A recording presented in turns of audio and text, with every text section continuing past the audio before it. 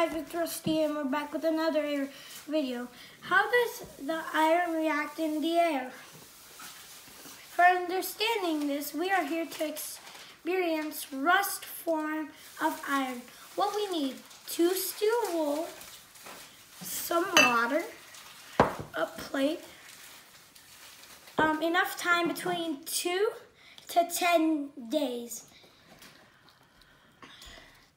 In this reaction, we add some water into the dish. Great. Then we wet a napkin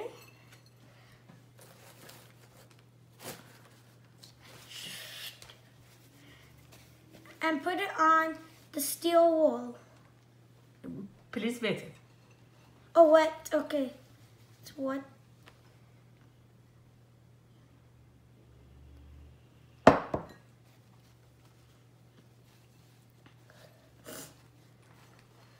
Do you think what happened?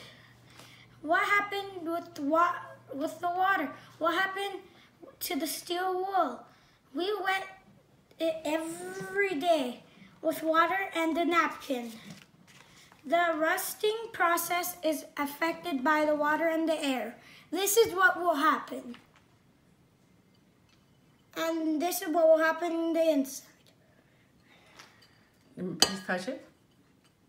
It's very, it's like, it feels like a chalky thing, like one of those chalks.